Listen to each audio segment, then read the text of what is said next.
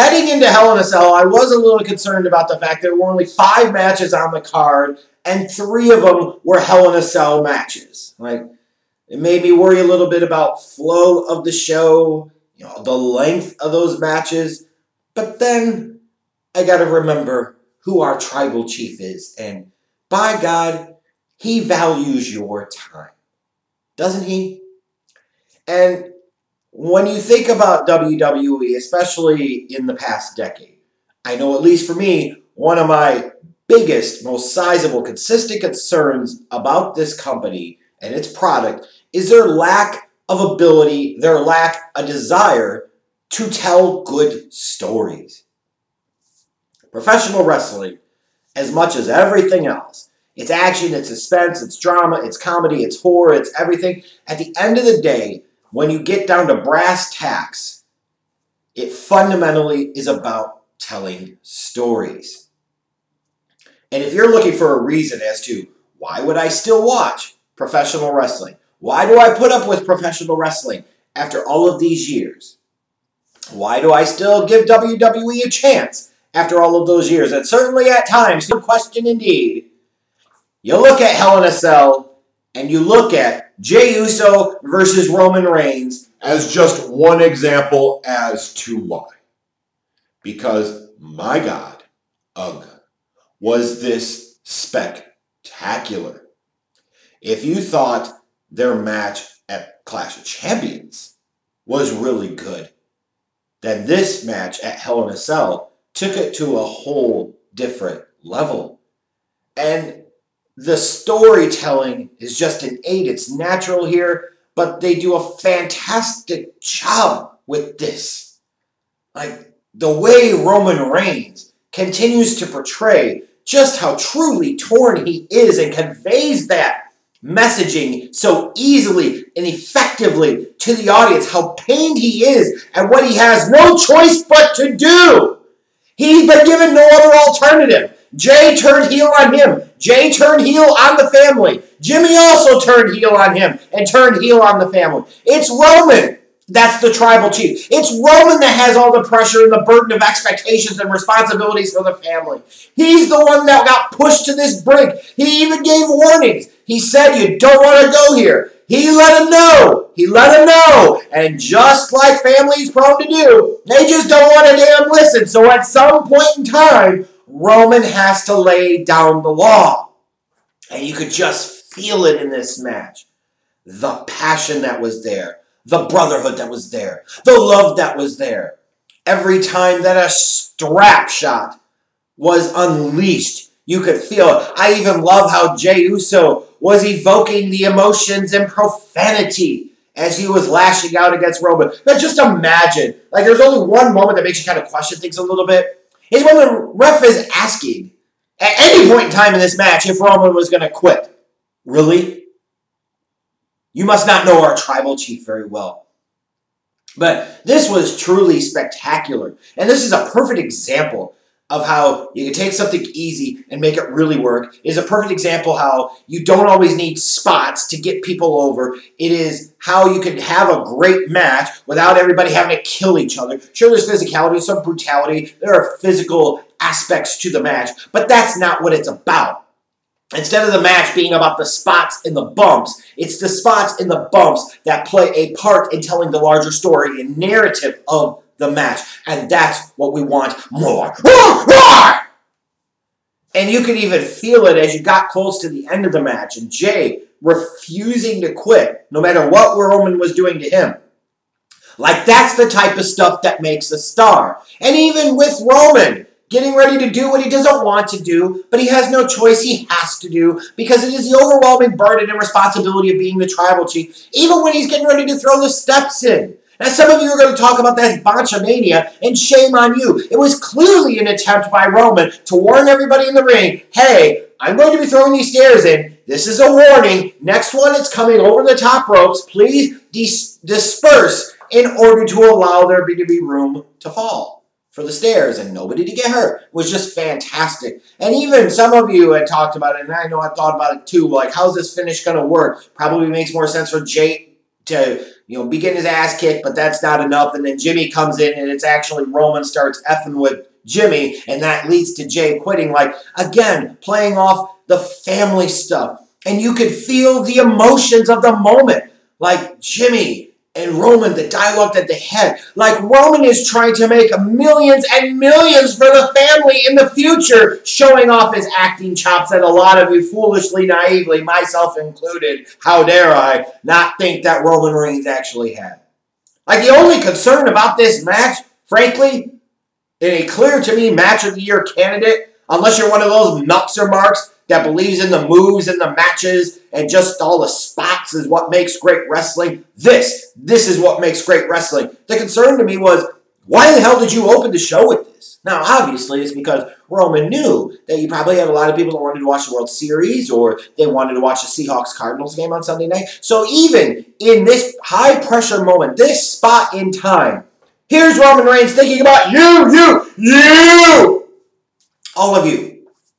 And it's a thankless job.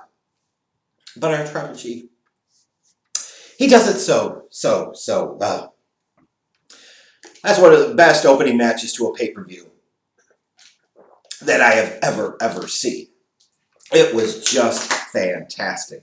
And I felt really bad for Elias and Jeff Hardy having to follow this. Because nothing could. Realistically. They did the best they could. They had an okay little match for the time that they had, but Elias wins, but did anybody really care? No.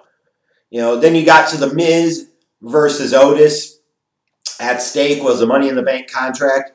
As the match was being set up, like you could maybe get a sense that something was going to happen here. And then once John Morrison got kicked out, you're like, oh, at least I know I was on Twitter saying, oh, is Tucker going to turn here? No.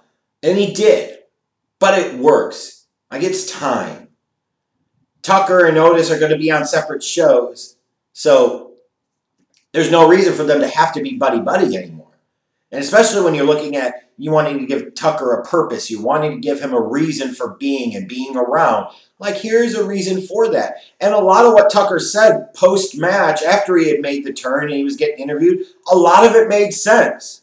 Like, some of the best heel turns are the ones that are the most logical because at least you can believe in the reason that this person would be mad. It's a careful balance, though, because if you're not careful, they end up becoming big baby faces in the whole situation. But this worked. And Miz holding the Money in the Bank briefcase makes infinitely more sense than Otis doing it, frankly. The only concern that really came out of the Miz winning this match and becoming the new Money in the Bank contract holder was I felt like it kind of put a cloud over the rest of the show because in some ways you were waiting for him to cash in on Orton or McIntyre. And especially once you found out that the next match was going to be Sasha Banks versus Bayley in Hell in a Cell. And they weren't. They weren't going to be main eventing, even though you could probably make an argument that their story commanded it or demanded it. That's where you really started to think that maybe Miz was going to cash in. But Sasha Banks and Bayley. I haven't been huge on this story. I've talked about that before on this channel. I think it's taken way too long to get here. But I will give these two ladies this.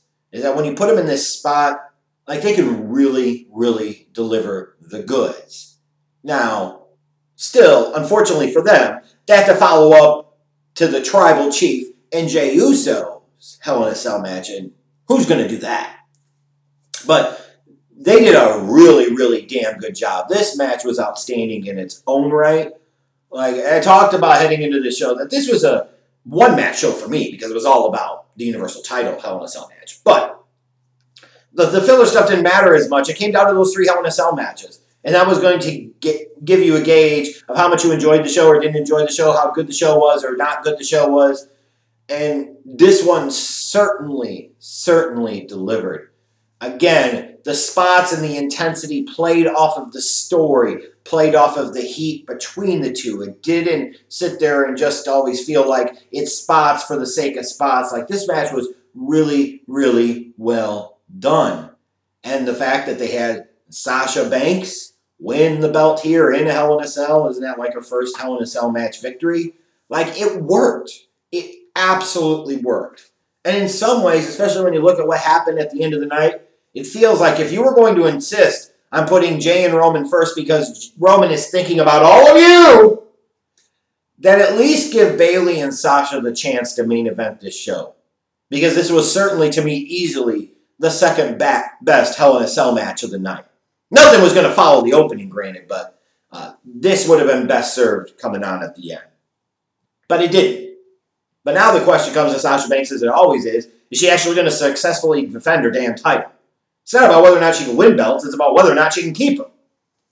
And even then, I still come back to the fundamental problem with this whole thing of it took way too long to get to this turn. Bayley's more natural in her role here than Sasha Banks really is in her role here. Sasha Banks is looking fire as hell, I must say, in her white ring gear. But at the end of the day, they've done so much to not make us care about Sasha Banks over the past few years with how they have booked her, especially as champion. Why all of a sudden would we care now? That's all I'm saying.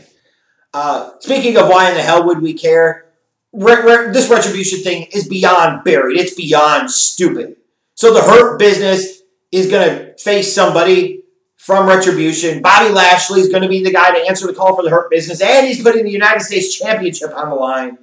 So you bring out Slapjack or Slapass or whatever the hell his name is, and Bobby Lashley submits him in less than 4 minutes. And even if you try to get Retribution out there, Bobby Lashley is basically going to work through them all like, what the hell is this supposed to be about? Why the hell would anybody take this seriously? Think about you clowns that were sitting there and saying, this is a big spotlight and a big opportunity and a big chance for Ali, Jeff, and you don't know what the hell you're talking about. I would like to take this time right now to formally request my complete and official apology because you have nothing. They finally get a pay-per-view match and they lose in less than 4 minutes. They finally get a pay-per-view match, and even then it's unannounced, and even then they get less than 4 minutes. They've been made to look stupid at the pass at every opportunity that Vince and WWE have had. Again, this is one of these things, one of these ideas that shows up someday in a Death of WWE Blu-ray set, and you know I'm damn right here. It's ridiculous. And then we get to the main event. Fool me once, shame on you. Fool me twice, still shame on you. Beat me 3 times? Nah. Breakfast Club business, bitch! Randy Orton, Drew McIntyre, Hell in a Cell for the WWE Championship. Like, I'd be honest. I probably would have enjoyed this match a little bit more, if it was about 10 minutes shorter. I understand why this one went long, but you already had 2 longer Hell in a Cell matches that involved 2 long-running stories or 2 interesting stories potentially. Like, now you get to the 3rd one, it's a little bit much. It did not feel like this match was at a level where it deserved to be the main event, and especially what happened earlier on in the night with Miz becoming the Money in the Bank contract holder. This is where you're thinking, okay, now they're going to main event this, so this means Miz is going to have to cash in, right? And then that didn't happen. Like, it felt like once Miz won that contract, that's what I was waiting for, was to have him cash in. And then when it didn't happen, like, this main event just kind of felt like a thud. I mean, it was good in terms of a Hell in a Cell match, but again, it's kind of the thing of Drew already beat him once at a pay-per-view, then he beat him again at a pay-per-view, and now this time, in the stipulation that in theory should technically favor the babyface, or you typically would structure for the babyface to go over, now you're having the heel Orton win? Like, that's a little bit surprising to me. You know, also appropriate, though, because if you're thinking of the Breakfast Club, that buys you multiple opportunities that other folks just don't have. So now you've got Randy Orton is a 10-time WWE champion, a 14-time world champion, which ties him with a certain higher power, Uga. And I gotta say this. Randall, you've delivered on your part. Now, surely there are going to be fans that are hyping up and talking about when Edge comes back and they're going to face off for the title at WrestleMania. Yeah. Been there, done that. Who cares? There are only 2 potential matches here. Only 2 potential matches here. And it's not Edge. One, it's Triple H, because now God should be pissed that Randy Orton has dared to have the gall and the balls to tie him for 14 world championships in WWE. That in and of itself is reason to battle. But I just want to call this out. Jonathan, in case you didn't see, Randall Keith Orton is the new WWE Championship. And certainly you don't envision this title reign to last a night or two. Well, I sit there and say this, and then they're going to have The Miz cash in on him on Raw Monday night. History repeating itself again 10 years later, huh? But he's probably going to be looking for somebody to work with at WrestleMania. You're going to be looking for something to do, I have a feeling, right around WrestleMania season. I mean, I don't know about you guys, but man, that sure sounds good. John Cena takes on Randall Keith Orton for the WWE Championship at WrestleMania 10,000 times before. But this one counts! Like, don't you dare to tease me, WWE. Don't you do it. Don't you do it. You've got the belt on Orton now. Half of what I need is there. Give me the other half. Give me the other half. Make me complete. Make me whole. And ignore what these other people emote outwardly, verbally, with their flaming keyboard fingers of fire. It's insignificant. It doesn't matter because at the end of the day, they all know deep down in the cackles of their heart and soul that they want it too. That's the only redeeming quality for this. Is it gets me halfway to the other dream matchup at WrestleMania. Think about a WrestleMania that's built around The Rock versus Roman Reigns and John Cena versus Randy Orton. And maybe Brock Lesnar versus Drew McIntyre. Now you're talking about a WrestleMania that feels big, aren't you? That's all I'm saying. But for me, admittedly, I wasn't going to find a whole lot to complain about with this show. Once that opener happened, like, that was it. Like, everything else was copacetic. It was gravy, smooth, no lumps after Jey versus Roman. Like, that is professional wrestling. That's why we still refuse to let go of WWE fully. That's why, after all these years, after all the crap that people say to us in our lives on a daily basis, this is why we put up with it. Because when we see it, we know it. And shame on those that deny themselves the honor to feel it. Because you could feel it on Sunday night. And as much as Orton tried, what a tricky, tricky Viper he is, we still got all this crap in about 3 hours or so, ending it right around 10 Eastern. Bam! Smack! Boom! Thank you, Roman! Thank you, Roman! It was a lot of fun Sunday night. I hope you guys enjoyed it too. Now smash that subscribe button and tell everybody to watch this review!